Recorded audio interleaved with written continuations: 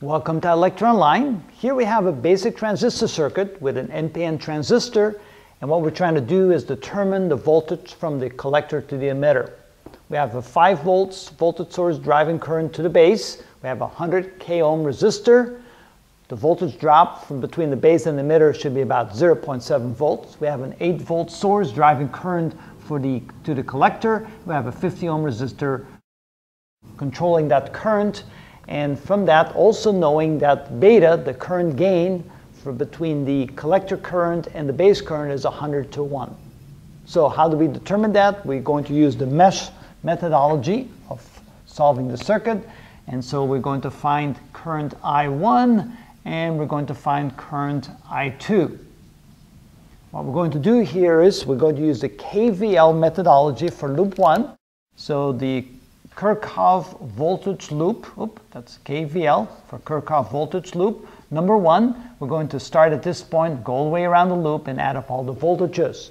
Starting from here, going to there, that's a 5 volt rise, minus the voltage drop across the resistor, so minus the current, I sub B, times 100 k ohms. And then we have a voltage drop from there to there. This is plus, this is minus, a voltage drop of minus 0.7 volts to get back to the point where we started. So that should add up to 0. Subtracting this from that, we can say that 4.3 volts minus I sub B times 100k is equal to 0, which allows us to solve for the base current in this case. That means that when we move that across, minus I sub B times 100k is equal to minus 4.3. That means that I sub B is equal to 4.3 divided by 100k, which is equal to 43 microamps. That's the base current. Secondly, we're now going to go around the circuit right here. Again, we use the KVL method, KVL for loop number 2, VL loop number 2. And starting at this point, going around like this, we can say that we have a voltage rise of V sub O. Then we have a voltage rise going across from there to there because we're going against the current. That means a voltage rise plus the current, I sub C, times 50 ohms. And then we have a voltage drop of 8 volts to get back to the point where we started, which is 0.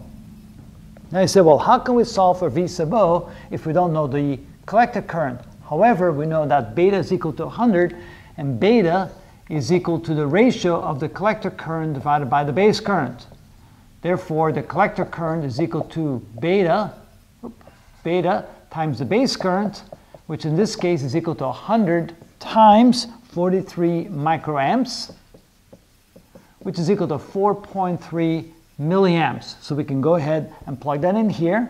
So V sub O is equal to, not ready for that yet, plus the collector current, which is 4.3 milliamps times 50 minus 8 equals 0. And finally, we can say that the voltage between the collector and the emitter is equal to 8 minus 50 times 0.0043. And now we need a calculator for that. So 50 times 0.0043 is equal to V sub O is equal to 8 minus 0.215, or V sub O is equal to 7.785 volts. And that's how we use the methodologies that we learned before, in this case the mesh method, by going around each loop, adding up all the voltages, calculating the current in each case. We can then calculate the base current, and we can calculate the voltage between the collector and the emitter. And that's how that's done.